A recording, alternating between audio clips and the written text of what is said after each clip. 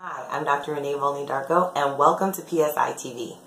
I wanted to address a question that I get pretty often, and the question is, am I too old to go to medical school? The usual answer that I give is, do you plan on dying soon? If you don't plan on dying soon, you're probably not too old to do anything. I was 27 when I went to medical school. Still alive. The oldest person in my medical school class was 50 years old.